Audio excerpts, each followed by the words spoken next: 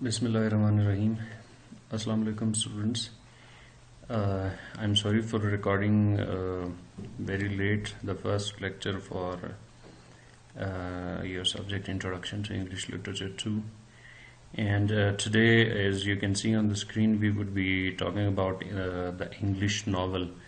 We would be defining it, and we would be looking at some characteristics of it and some elements as well. So it is a very basic and introductory lecture, so you would not find much detail in it, but you have to read the material I have provided you on the SIS, the different doc files and other files, so that you could get a comprehensive knowledge about what is English novel. So without wasting further time, we would begin with the definition of a novel. So you can see an invented prose narrative of considerable length and a certain complexity that deals imaginatively with human experience, usually through a connected sequence of events involving a group of persons in a specific setting. So a novel is, the first thing is, it is an invented prose narrative. The first thing here is invented, that it is something made up. It is something which was not there already, and the writer invents it, makes it up. And it is prose, and as opposed to poetry, and it is a narrative, it is a story. Basically, it is someone narrates or someone tells us a story in a novel. And so it is a story which is invented, which is not fact or real, and it is in prose. And of considerable length. A novel is supposed to have a certain length. It cannot be very short, or it cannot be very, very long. So it has criteria for length as well.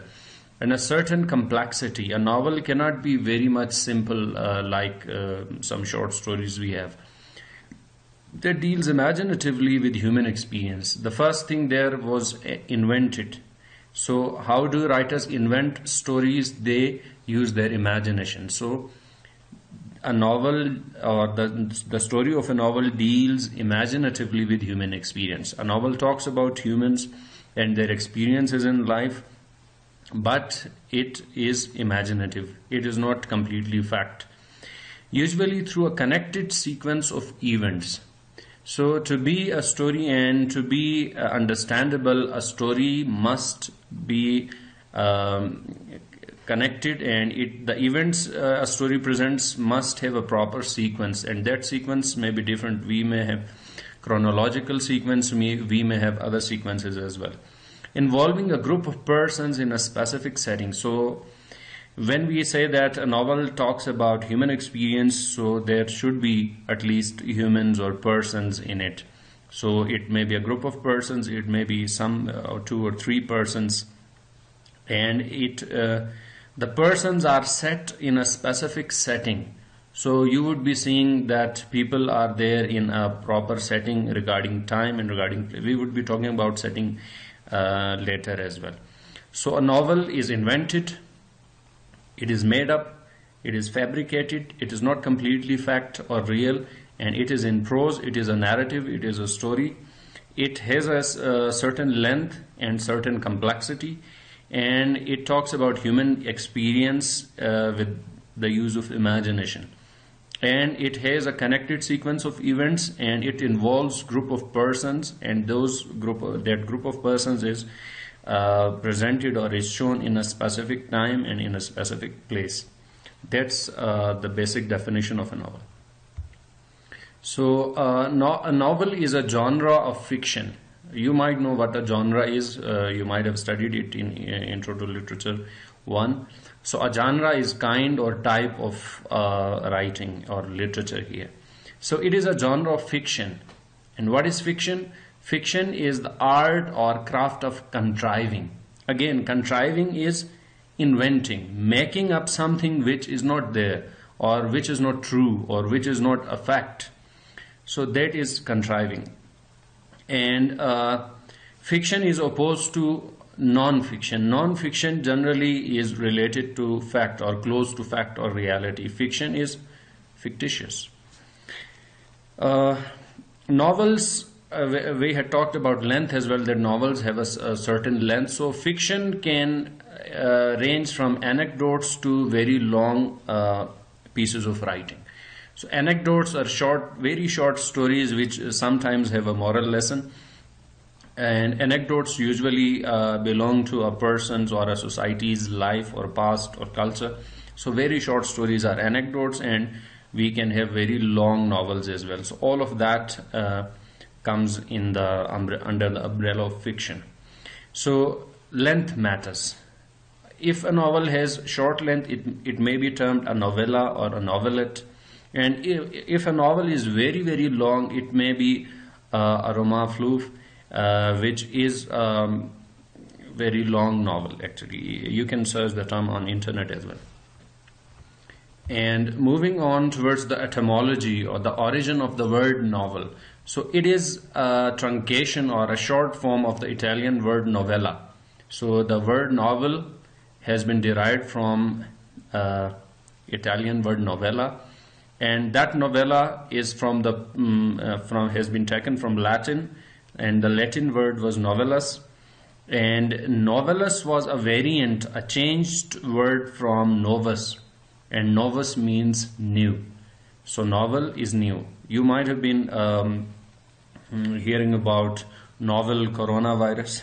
So that novel coronavirus, the word novel is actually the same word here, novel meaning new. And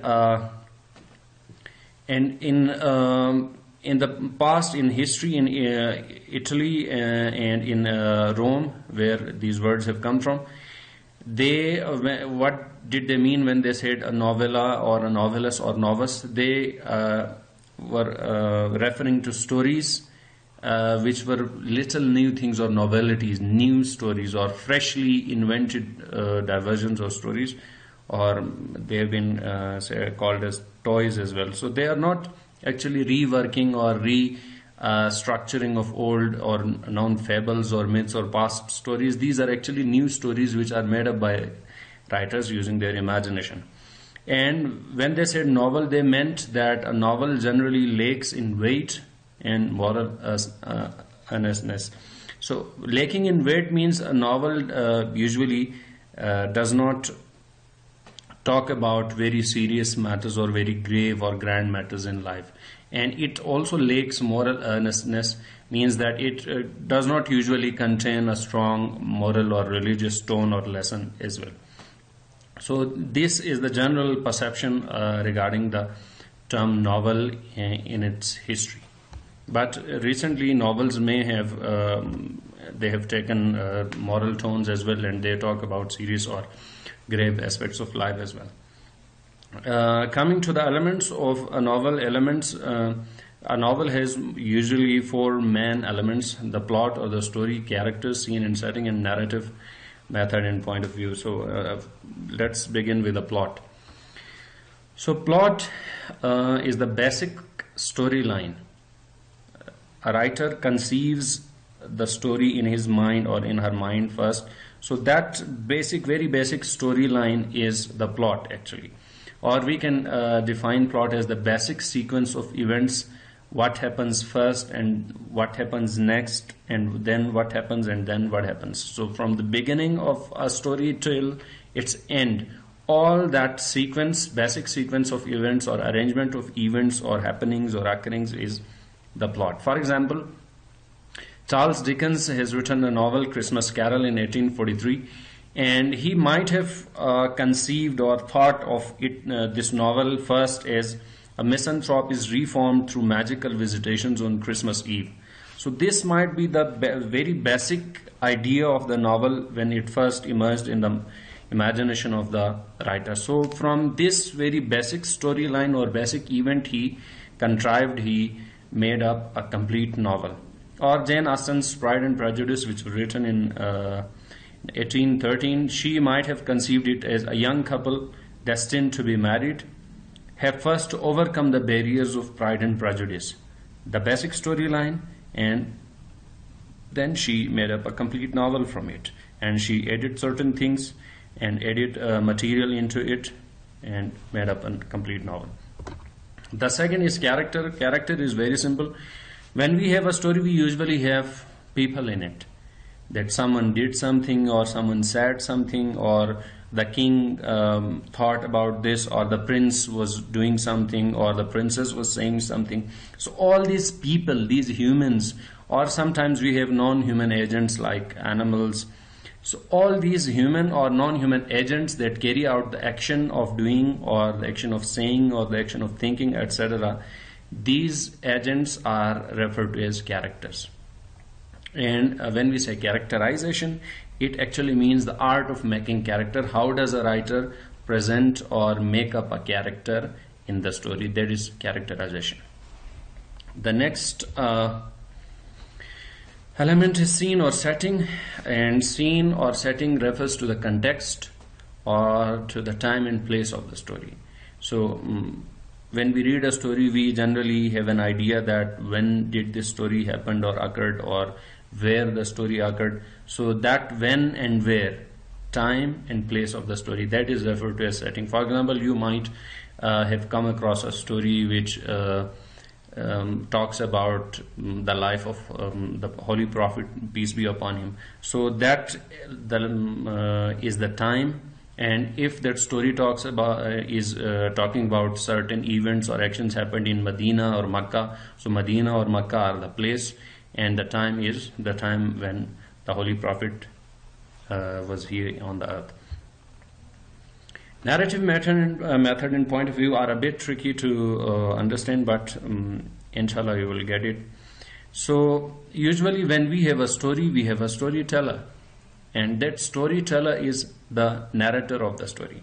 For example, if something has happened to me, or in my past, or in my present, and if I am telling that story to someone, how would I tell it? That I was there in Islamabad, and one day I was going to the market and something happened, etc.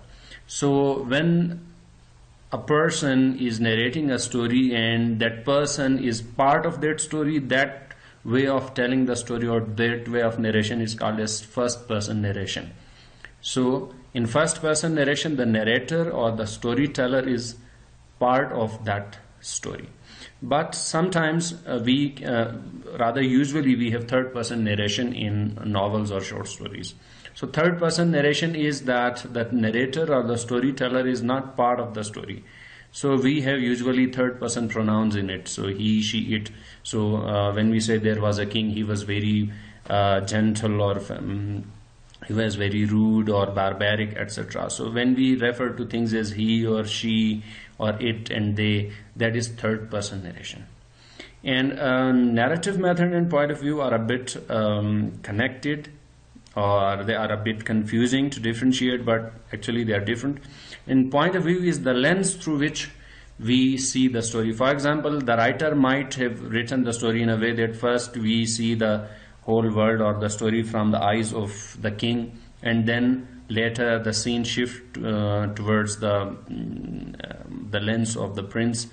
So usually in dramas you have that one character is thinking and is observing the whole story or the characters from his point of view or his mind, and then we shift to the mind of another character and we see things from his or her eyes or mind. So that is point of view, that from which angle, from which lens the story is being revealed.